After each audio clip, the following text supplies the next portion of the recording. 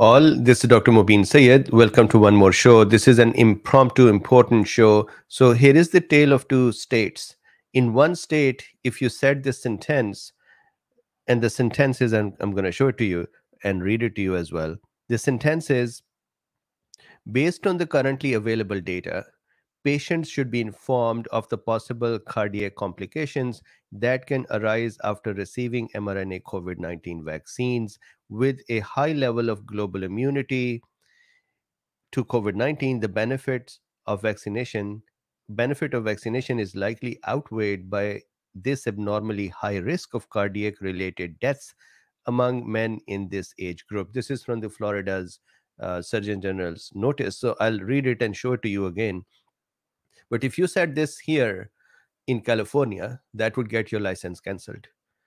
And if you said that in Florida, that would be in line with what is the observation. So let's look at this notice. Essentially, the summary is that Florida yesterday the Surgeon General of Florida has recommended against COVID-19 mRNA vaccines for males ages 18 to 39 years old. That is the recommendation yesterday. Pretty bold recommendation. And they do have data to back it up as well.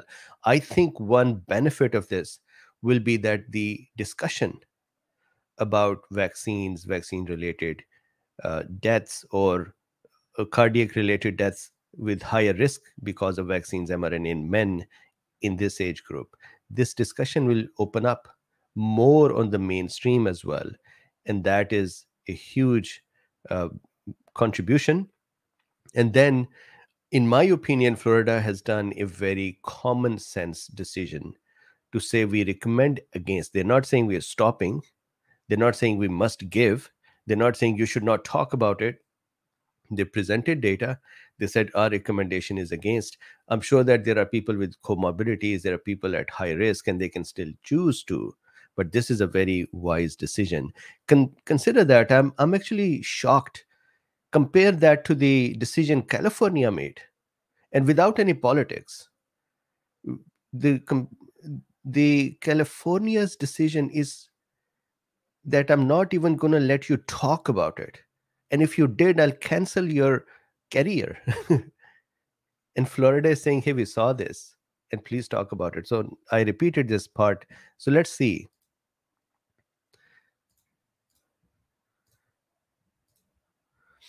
So all of these links are in the description of this video. Plus, in this video's description, there is a link, a special gift for you. And that is, this is the link, drbeen.com YT-special-P. And here, for one-time fee, because we teach medical sciences, we call it a student fee. So one-time fee of $67, you get access to 967 lectures on Dr. Been. One-time fee, no recurrence, no fine print, no stopping of you cannot watch this or that. Whatever is there, you can watch it, and you can watch it whenever you like. So take advantage of that. Here is the notice. This notice is Guidance for mRNA COVID-19 Vaccine, October 7, 2022. And I just want to read this part first. So I had read this to you before. I want to read this. The state Surgeon General now recommends against the COVID-19 mRNA vaccines for males ages 18 to 39 years old. So huge. So I know what's going to happen. There are going to be pro-vaccine folks, and I consider myself a pro-vaccine person. They're going to be pro-vaccine folks that are going to be so snobbish that they would say this is a stupid decision, a silly decision, a bad decision, bad science, and they're creating risk and stuff. Then there are going to be anti-vaccine folks who are going to say this is awesome and the remaining country is stupid and so on. So I would like us to stay a little above that so that we can look at the actual science they're talking about and then be able to make decision or think with that. Florida showed us how to think, not how to politic, at least in this one. So Democrat or Republican or independent or some other country or whoever. I think it is a thinking pattern that they gave with data. So let's look at the data first. Here is the data. This is their study, and I have actually linked this study as well. Plus, in here in this document, wherever they say analysis, that is this study.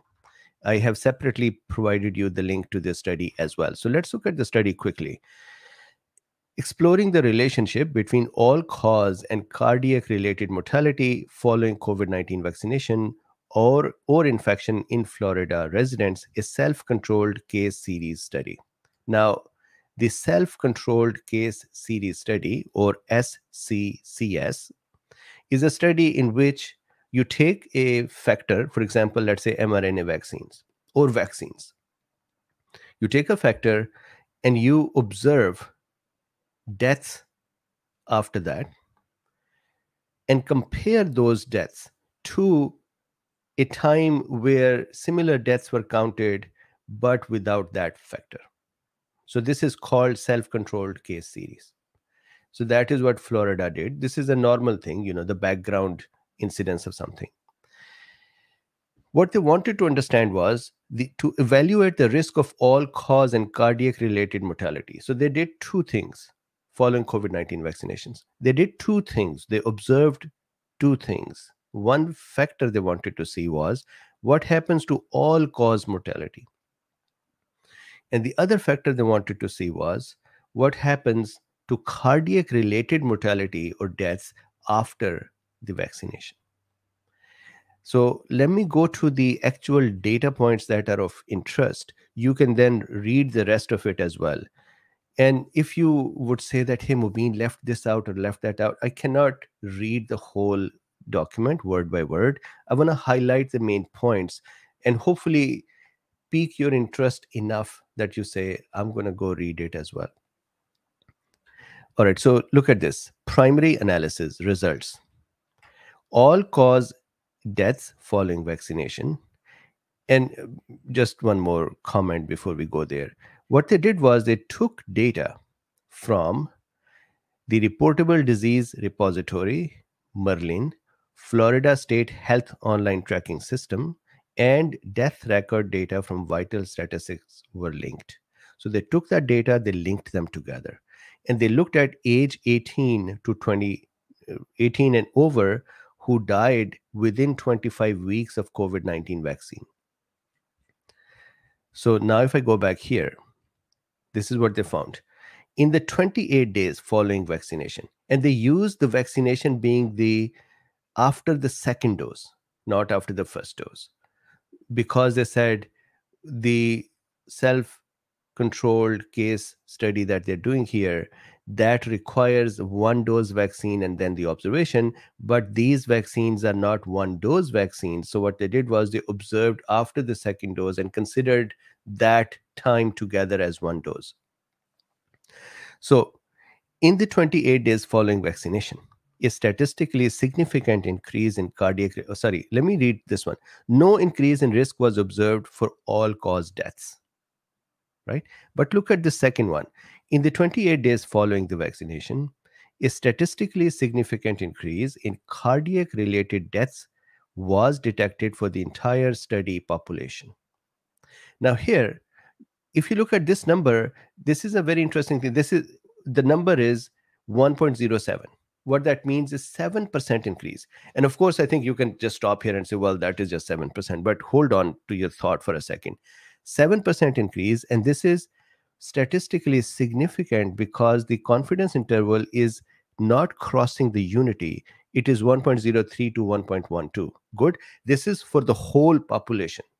So generally, regardless of age, sex, ethnicity, whole population after vaccinations with mRNA vaccines or vaccines, generally from 7% is the mean increase, and from 3 to 12% is the increase. So generally the deaths have increased. Now, here is a concerning part. This is why they said we do not recommend or we recommend against. They said stratified stratifying by age group revealed risk were significantly higher, risk in incidence was significantly higher for age group 25 to 39. 25 to 39. And look at the risk, 2.16. That is 2.16 times increase. And look at the confidence interval, 1.35 to 3.47. 3.47. So about 247% increase in cardiac related deaths within 20 days of the vaccination. That is a very interesting data point and very concerning and very scary. My both sons are in this age group. They both got mRNA vaccines. So that is one. So once again, if you put these in context, overall, everyone had an increased risk, 3 to 12%. For this age group, 25 to 39, so 116 and 35% to 247%. Then for 60 and older, 1.05 and 1.01 to 1.10. Increase statistically significant because it does not cross the line of unity. This is the most important part. If you just wanted to hear this much, we're done. This is it. This is the reason based on which they said we recommend against. Now, if we go back and read their recommendation, they are saying the State Surgeon General now recommends against the COVID-19 mRNA vaccines from males ages 18 to 39 years old. Individuals and healthcare providers should also be aware that the analysis found males over the age of 60 had a 10% increased risk of cardiac-related death within 28 days of mRNA vaccine. Non-mRNA vaccines were not found to have these increased risks among any population. Actually, they found non-mRNA vaccine to have a lower risk. But I wanna add one more data point here. Non-mRNA vaccine or adenovirus vaccines have been really terrible for women. My wife had the injury from this as well. Women under 49 years of age with mRNA vaccines do not, they develop lots of issues as well with, that's why Johnson & Johnson is not recommended anymore or is not continuing. So please, if you're a woman, then the chances are better with mRNA compared to non-mRNA. But if you're a man, then the chances are better with the non-mRNA compared to mRNA, at least in this age group and above 60. So I'll answer the questions in a second. Let me just complete my thought here. Then they say Floridians are encouraged to discuss all the potential benefits and risk of receiving mRNA vaccine with their healthcare provider. I am so thrilled and jealous because Californians are encouraged not to discuss, because if their doctor said something, then they can complain about him and the doctor can lose their license. This is, what country is this? Floridians are encouraged to discuss all the potential benefits and risks of receiving. So if I go here, this is truly a tale of two cities for me. Let me show you one more thing. This is I discussed this a few days ago. This is the bill, California legislation, and their bill 2098. In this bill, what they have done is, and I discussed it a few days ago, they have passed this law, passed it. It's not that it is yet to be passed. It has been passed. It has been approved, said yes, governor signed. This law says professional misconduct if there is misinformation. But look at the misinformation. Means false information that is contradicted by contemporary scientific consensus, contrary to the standard of care. All of this is such a slush that they can punish whoever they want. right? They can just say, well, this is against the contract. And here is Florida saying Floridians are encouraged to discuss all the potential benefits and risks of receiving mRNA COVID-19 vaccine with their healthcare providers. The risk associated with mRNA vaccination should be weighed against the risk associated with COVID-19 infection. And I would then also add to this that the risk would also change because of the comorbidities. So the health of the person, the vaccination's status, the risk benefit, and then the COVID-19 risk benefit for a specific age, sex, and ethnicity. So what an interesting document here. It seems thoughtful. It seems like somebody was thinking, and then they came back and they said, here is what we observed and here is how we are thinking about it. They didn't say stop all the vaccines, or they didn't say give all the vaccines. They said we are recommending against it and here is our reasoning. And now you go talk with your doctor and see what is right for you.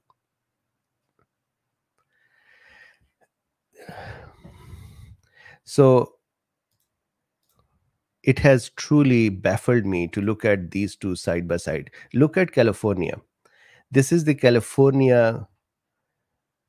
While the legislation has raised concerns over freedom of speech, the bill's sponsors said the extensive harm caused by false information required holding incompetent or ill-intentioned doctors accountable. How would they say incompetent or ill-intentioned? In my opinion, these sponsors, the legislatures, they themselves are incompetent for their job.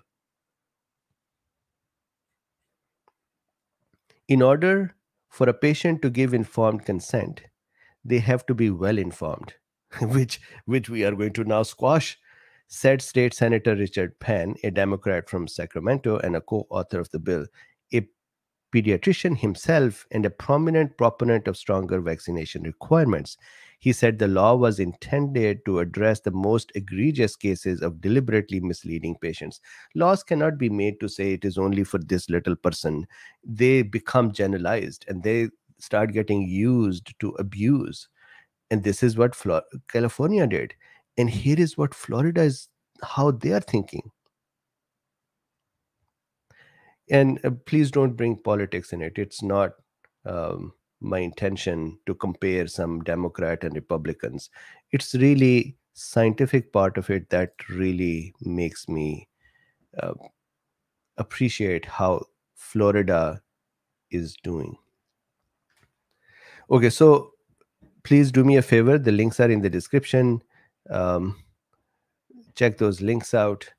I am sorry that right in the morning of a weekend, we actually went out for a cool bean walk, and I came back and I wanted to make sure that we discuss this. And once again, while parting, please, there is a link in the description to purchase Dr. Bean premium account, 900 more videos there, and one time $67, one time, no recurrence, no fine print, nothing hidden, no agendas.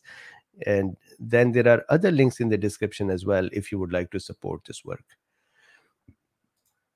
For example, you can use PayPal, or you can buy me a coffee, or you can become part of Substack, etc. So with this, let me just see quickly if I can answer a couple of questions, and then we break and you have a nice, beautiful weekend. And I know this camera is not yet fully adjusted. The colors are over saturated. The overexposure is occurring. The speed, the frame rates are not correct. So I'll adjust them. I had just a lot to do over the last week, so I'm still working on it. So Sunset says, is it possible? Actually, Sunset, yes. Good point. Let me actually show you that within this document, there are tables, and I would really recommend, because they say that for all other age groups, there is no statistically significant increase in cardiac related death. So others are not at risk except this group. And other vaccines actually have lesser risk. So let me, I actually saw that here. Look at this one.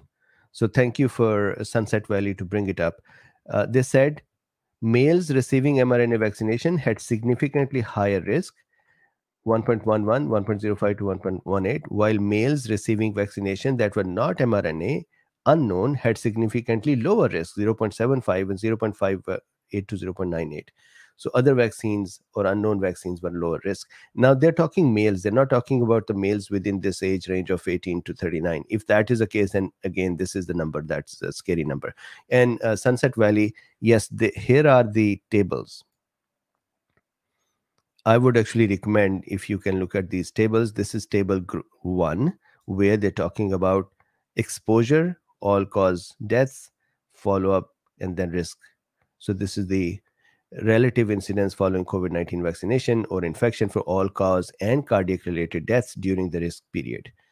So this is very interesting to look at. For example, what they said was for other age groups and sex and uh, ethnicity, the data was not significant. That means vaccine did not cause as harm like they did, or at least did not. They only observe. I shouldn't use the word harm. They observed death and cardiac related deaths.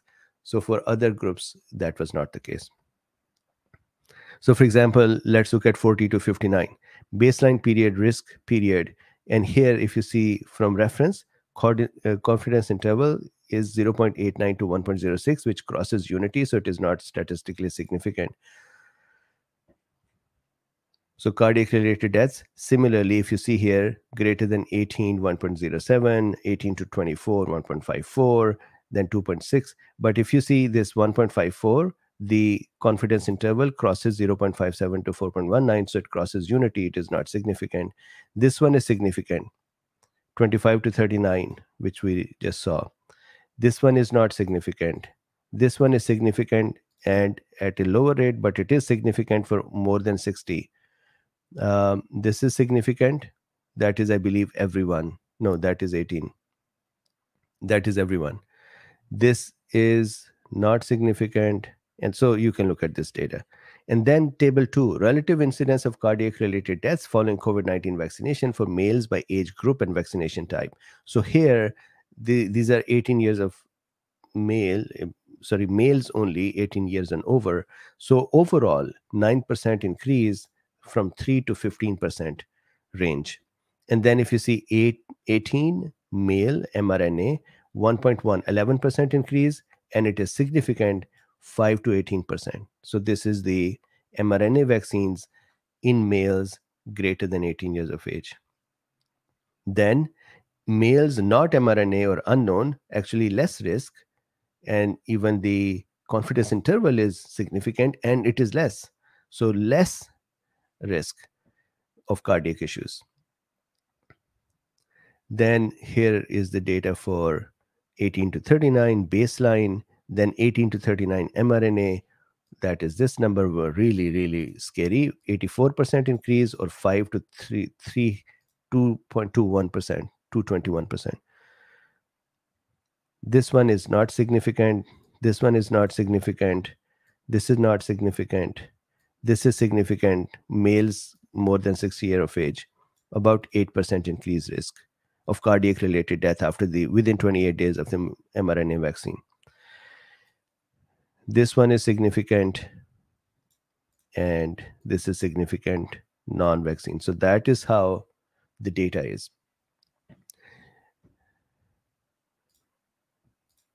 So we have discussed in the past many times how to keep your immune system modulated.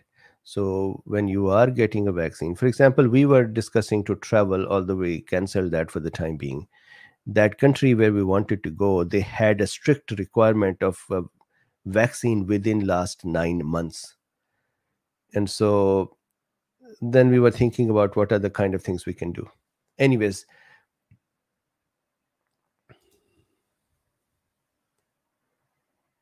this is the